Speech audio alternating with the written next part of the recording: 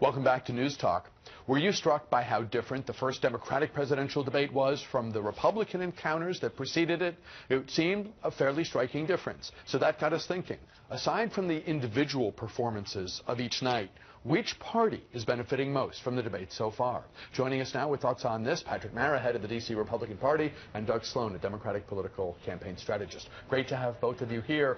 Doug, having watched every minute of all the debates, I think all three of us have, and many of the people watching a show like this one have as well. Were you struck, sitting at home or wherever you were, watching the debate, thinking, this is really different than what we've been seeing so far, with the Republicans going much earlier and more often with their debates so far?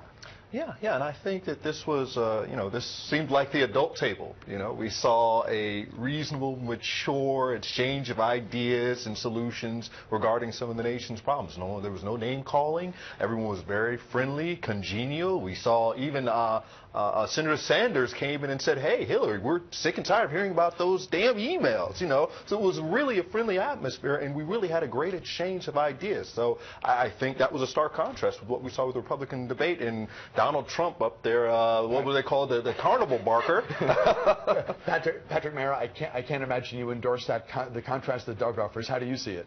Well, I think the Democratic debate was more or less a send-off for Secretary Clinton. It's game over there. I mean, most of the people on that stage were positioning themselves for a cabinet position at this point.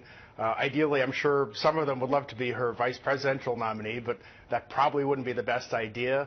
The people up there on the Democratic stage, minus Secretary Clinton, it's almost like the minor leagues. Whereas if you look at the Republican debate, regardless of your ideology, you have governors of big, literally you have a governor of New York who's not even on the first stage. You have multiple senators. You have diversity. It's a completely different world. But are you worried that some of what Doug referenced a moment ago will be an impression that hits particularly voters who could go either way? So many voters, they're voting for the blue, they're voting for the red, regardless. But for folks who weigh and are somewhat undecided until deeper into the process, maybe till they're in the voting booth, are you worried about the narrative he just laid out for us? I think you're saying on the Republican side. I think this. Well, he called it the grown-up table. Sure. It was congenial. Well, it was relaxed. It was a thoughtful discussion of policy ideas. Doug Sloan's a great guy, but he's a little bit, he's a little bit partisan. So. No, I get that. But I'm asking, are you worried,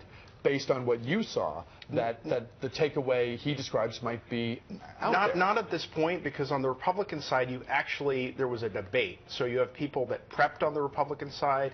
You have people that prepared little attacks on opponents. They attack specific people. On the Democratic side, it was more or less outside of Secretary Clinton, who was obviously the most prepared there up on the stage.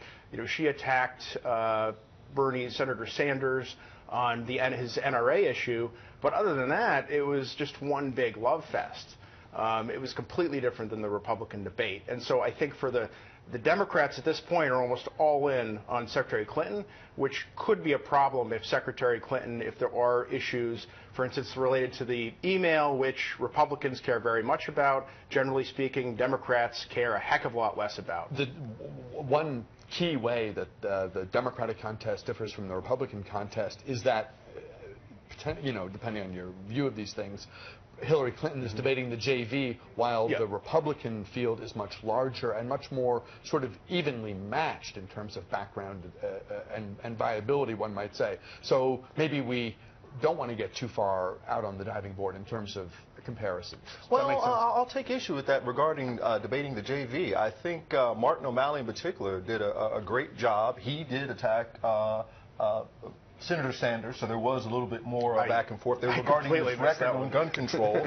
He did great regarding as Maryland governor. He introduced some of the strictest gun control laws in the nation. There was back and forth with Sanders and him about, Sanders said, well, listen, you're not from a conservative or rural state. And he said, have you ever been to Western Maryland? Have you ever been to the Eastern Shore? And he said, well, then Sanders came back and said, well, I'm in Congress and the NRA has a lot of influence there. He says, well, maybe we don't need someone from Congress. Maybe we do need a fresh perspective. So I think O'Malley did a great job regarding his comeback regarding the NRA. He mentioned Glass-Steagall. He was also great on climate change. stage. And also Lincoln Chafee attacked Hillary Clinton on, having a clean record, not having any baggage. So I do think that, we did see a little back and forth there. And the Republican debate was a little thin on policy details. But we see how well the Lincoln Chafee attack went over. I mean, again, it's the whole audience. It backfired on Lincoln Chafee when he was doing his little feeble attack on Senator Clinton.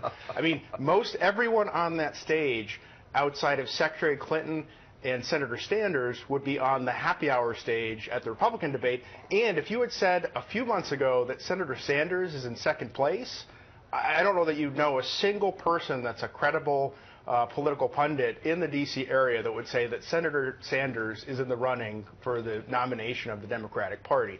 And that's a really big issue. So I think with that situation, the Democratic establishment has to be thinking to themselves, it's time to coalesce around Secretary Clinton, because this could be a nightmare. And to dovetail with what you just said, Patrick, Bernie Sanders isn't even a Democrat. I mean, I think one of the undercovered aspects of this is if you want the nomination of a party, I mean, the top thing there is in a party, shouldn't you join?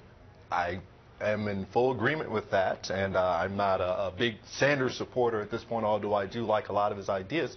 But I will say this regarding some of the issues there, and Lincoln Chafee did have that was our comedy moment there in the Democratic debate. But, we could have been having this same conversation back in 2007 regarding Hillary Clinton and Barack Obama. And you had been saying the same thing about Barack Obama in 2007 as you're saying about Sanders now. Politics is the theater of the unexpected. We never know what's going to happen. Hillary did have the lead back then. She was the consensus pick candidate. In 2007, but you saw a debate.